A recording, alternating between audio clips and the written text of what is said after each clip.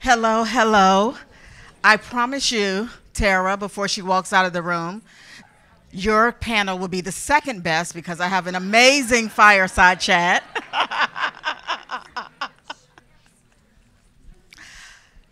So, we've heard a lot today. We've heard conversations about retail, the future of the of Fifth Avenue. We've heard a lot about our digital ecosystem and economy. And I think my favorite conversation, of course, as the Deputy Chief Security Officer for Mastercard, is one that talks about trust. And it talks about trust in the context of the global digital economy and the need for cyber to be the key for for economic growth and to bring a lot of economic opportunity. So with that, I have the honor, the esteem, the amazing honor and pleasure to welcome Philippe Varin, who's the chair of the ICC. I have followed your amazing career through industry, through committees, committee leadership, through board leadership, and I think what stands out the most is how you were described, and I'm going to read that for you real quick. The voice of world business. That's a big role. The voice of world business, representing over 45 million businesses. So behind that backdrop, first of all, congrats on the new appointment. But I love to hear your thoughts around the current geopolitical landscape, the risk and opportunities. We're going to go high and then we're going to dig deep into cyber because you know I'm not going to let you get off the stage without talking about that. But first, just the current geopolitical landscape within the contextual framework of risks and opportunities as now the chair of the ICC. Well, I'm not going. Well, thank you, Dr. J, for this very positive introduction. And I'm not going to surprise you when I say that we are entering in a very fragmented world arena now. Just to take one figure, we have currently probably close to 3,000 tariff barriers in barrier against trade in the world today, which is probably 4 times more than 5 years ago. So I think it's a real challenge, generally speaking, for trade, but it's also a challenge for data, because among these barriers, and it's not very intuitive, it's a lot of barriers on the data and cross data, border flow, and so on. So I think this question of cyber is bang on the current situation. We talked a little bit earlier about data protection, and I'm very, very interested in cybersecurity, of course, specifically, and the current global state of play in the cybersecurity place from where you sit. Yeah, I think this situation is pretty worrying because you mentioned that we have 45 million members on our chambers of commerce. It's a lot of SMEs, and here it's very disruptive because the big corporate, they know how to organize, and the SMEs, they are not. So there is a real necessity to think global on this matter with the United Nations 11 principles, but at the same time we have to act local and at a national level. So it's not something which is easy to do. And at the same time, we have global, local, and then you have to have in each country a real partnership, private-public partnership, but not, long-term private-public partnership, but real time. It happens that I've been in my life exposed twice. One on the cyber, one on a company called Saint-Gobain, where we had a ransomware, and we have to work during 1 week by hand for all papers. And after, I've been in the nuclear industry, and And I've been in the situation to be, in France, organisme importance vitale, so one of the key infrastructure. And you see here really that if you don't have a close relationship between the company on a real time with the public and the state organization, you are lost, right? So all this doesn't happen by chance, and you have to put a number of measures in place to get there at the right place. I definitely agree. I think in your role, and I'm going to kind of go off script just a little bit, but I'm not going to get myself in trouble, so I won't go that far. But just in your role, you are covering, as I said, 45 million, and that is a wide range of businesses, small, medium, large-sized businesses, all within the ICC. How do you put a framework or thoughts around, or you've already developed 5 strategic pillars? How does that happen, and how do you help us to work with you in pushing those forward? It's a good question because we have started to address it. On our 45 million members, on the chambers, as a global business organization, we have to do what is useful for all the SMEs. So currently we are focusing on the digital B2B because the B2C business is very digitalized, but not the B2B. So we are giving to our members, we are setting up all the standards to make this happen through the law to allow this kind of transaction, and also through all the chain. So we give the proper standards. We are also we are putting a one-click link for all the SMEs of the world. Either you are in the US, in Botswana, in France, or whatever. Each SME could have in one-click access to the ICC databases, right? Right. So we are very practically thinking on how we can help. Then when it comes to cyber, it's more difficult, right? And so we have not yet done it, but what we are contemplating is indeed to give for a country, because it's not only private, right? And for a company, for a country, what are the steps that have to be in place, consistent with the United Nations principle and consistent with the documents which have set up, generally speaking, all the key issues that you have to take into account. But we have to put this into a real checklist of what has to be done for our members. Not yet done, but in progress. No, I think that's important, and I think that is, I don't think I can underscore enough or emphasize enough how helpful that will be to all of your members to have a succinct list of, I need to do this, this, this, and this, because cybersecurity can be overwhelming. We are in a state of play now where we're talking about emerging technologies. And of course, I have gone all this week, no, not all this week, I've gone all today without the word AI, and I'm going to just inject it here, because that is an emerging technology that, of course, has now exploded. How do you think about, within the geopolitical backdrop, how do you think about incentivizing innovation in emerging technologies and making sure that cybersecurity remains a central part of the development, all of the developmental goals there? Yeah, it's a very good question, because there is a potential conflict always between innovation and regulation, right? Right. So I think here it's really looking at the national, well, first the international framework, then this is to address the question of cross-border data flows and all this. Then national standard and norms.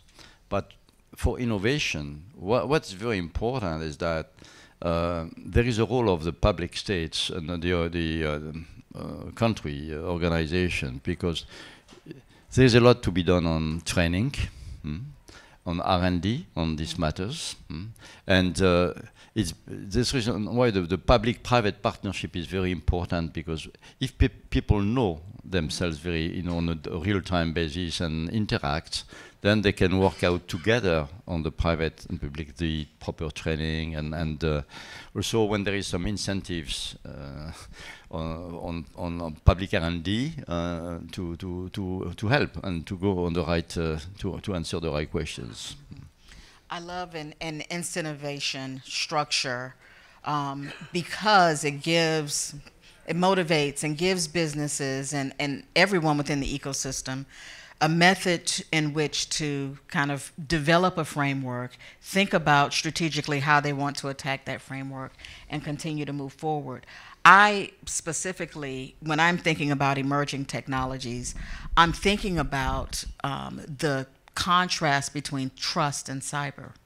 And I believe that there is a contrast, because I think cybersecurity is our responsibility and trust is what we're instilling within the customer. How do you think about trust within the context of the geopolitical backdrop in the ICC?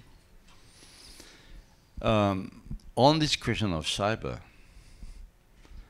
trust and transparency is a very difficult question, because we can have trust on the systems and so on, but when something happens, you have to share, everything you know about the ransomware or about whatever. You have to share with the public authority on a real-time basis all the elements. And the corporate world doesn't like to communicate that you have been hurt by a malware or whatever. We want to keep this silence. Right? So this question of I have no miracle recipe here, but the only thing is that if you take a given country between ICC, if there is a network which is used to work together on a real time, and the day when something happens, then it's easier for you to be transparent than if you don't have a relation established. So these networks are very important, because if you don't have transparency, you lose the interest of the scale of the network, right? I definitely agree. Of course, that relationship is what instills trust, is what helps us with our cybersecurity journeys that we're all taking across this entire ecosystem. I'd like to give you an opportunity to talk about what the future of the ICC looks like under your leadership, and how we can help in terms of your call to action to all of us in the room and everyone else who's going to watch. We've got a few minutes left, and I'd love to leave that as the powerful message at the end. As you said, we have 5 goals. Yeah, the problem or the challenge when you have a big organization is to have very simple messages and to focus on what has a real impact, and to have full engagement. And to have full engagement, and if you have full engagement and the focus, then you have impact, right? But there are so many questions in the world today. So we have chosen to focus on 5 of them. One is our bread and butter since 100 years. We were founded 100 years ago, and our founders said we want to deliver peace and prosperity through trade, which in fairness has been the case in the last 50 years, if you look at the situation of the world.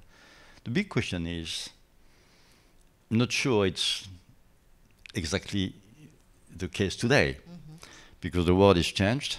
Industrial policy has been the name of the game. Look at China, look at the IRA in the US, right? Look at the EU to a less extent.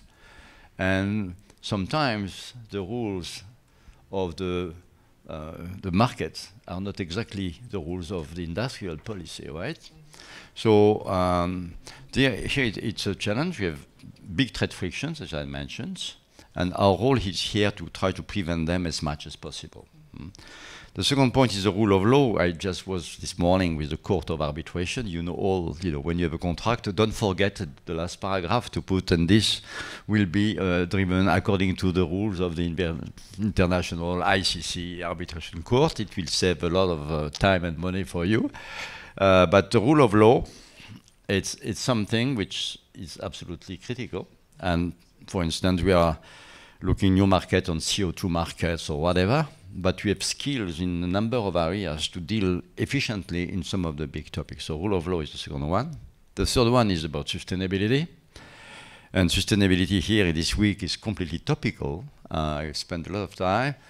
You know, I share with you, I've spent 45 years in industry. So I'm an engineer and nobody's perfect. And I am French as well, so it's a double whammy, right? I have a strong conviction that we have the technologies in the world to sort out a big part of the climate matters. You can make aluminum, you can make steel, you can make cement without CO2, okay? And even not commercially, but in 3, 4, 5 years. We can eradicate the methane emissions from the oil and gas industry. We can drive and with EVs and so on in the future, and so on. So we have a massive challenge, which it's a situation which is worsening every day, but we have the solutions potentially. So our big challenge is speed in rolling out these innovations across the world. It needs a lot of financing. And I was yesterday evening with Deloitte, which is me, as I said, in the next, to solve the issue, we need $200 trillion, right? It's not, it's something. Even if they say we can be below to 50 trillion if we work very well, but doesn't matter. But we have to change the way we finance it. The role of somebody called, you know, is called Ajay Banga. He was chairing ICC 2 years ago. And I think the World Bank should really finance with proper equity, because like the multilateral development banks. You know, when the multilateral banks and World Bank, when they put $1, private sector is putting 0.3. The leverage is ridiculous. So they have to change the way they invest.